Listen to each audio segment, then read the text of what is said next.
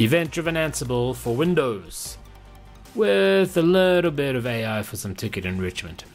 So let's go and have a look at what we want to do. We have a Windows system, we have EDA controller. We're listening for Windows events. When someone creates an AD account, we will pick up that event. We will then run a job template from our automation controller and we'll build out a ticket. Right, so let's go and have a look. We're going to run our EDA controller. As you can see, we have a rule book running. We are listening for events. So any type of event from the Windows servers has already been checked, but we're going to look specifically for these.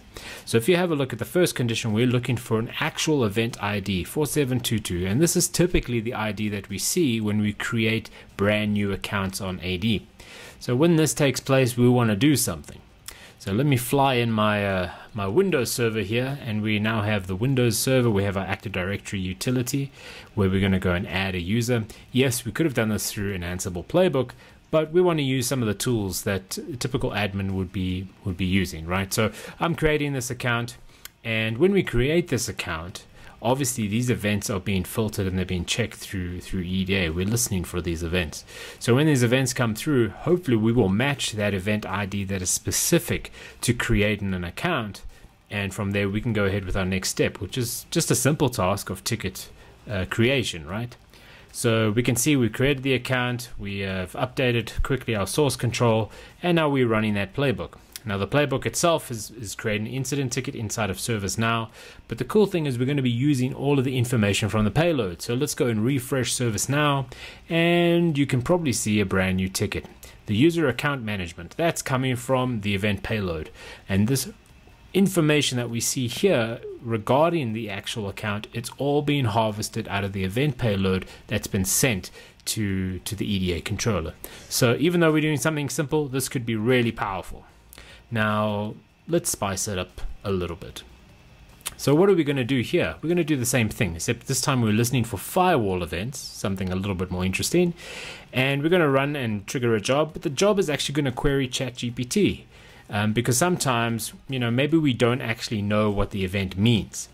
So if we look at the code for the playbook that we're going to respond with, you can see I'm actually asking via API ChatGPT, hey, what does this Windows event actually mean? So this way we can get some kind of description. Maybe we could even ask, hey, can you give me 5 possible solutions for an error? And actually harvest that error or harvest that information and put that as part of the ticket. That could be a really great way of enhancing or enriching the troubleshooting process. So now on my controller here or my system, I'm actually switching on my firewall, and you can see the secondary event from the previous from the rulebook itself. You can see that we're actually searching specifically for anything to do with the firewall service, right? That is our second condition. So now that we've done that, let's go have a look at our automation controller. Let's go look at the jobs to see if anything is triggered. And we can see that we now have a Windows enhanced ticket job that's now going to be triggered, right? Again, we picked up the firewall event, but now part of this is we're going to go and actually query ChatGPT. Oh, there we go. We get a response from ChatGPT to say this is the information. Now, all that we're going to do with that is we're going to actually embed that. So let's go and refresh our ServiceNow instance to see if we have a new ticket. There we go.